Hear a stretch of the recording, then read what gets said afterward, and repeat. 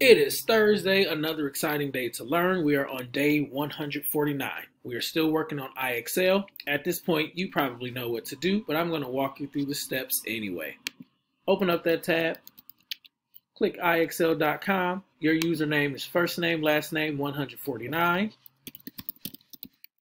Password is KIP2028.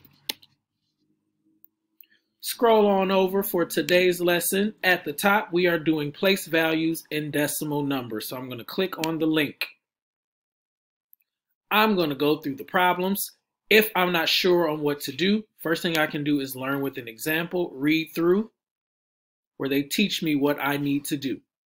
And then I go through and work through the problems. It says, in this number, in which place is the zero? The zero is before the decimal. That's a whole number. That's going to be the ones place. I'm going to click it. Yay! So you're going to go through and read all of the questions and submit them. If you get it wrong, please remember to read the explanation. It helps explain what you did not do correctly so that next time you can do it correctly. When you are done, you will submit today's assignment to me. As always, I encourage you to go back and practice all of the other skills that we have been working on all week. You don't want to forget the new skills or the old skills just because you're working on new skills. So go back and practice so you don't forget.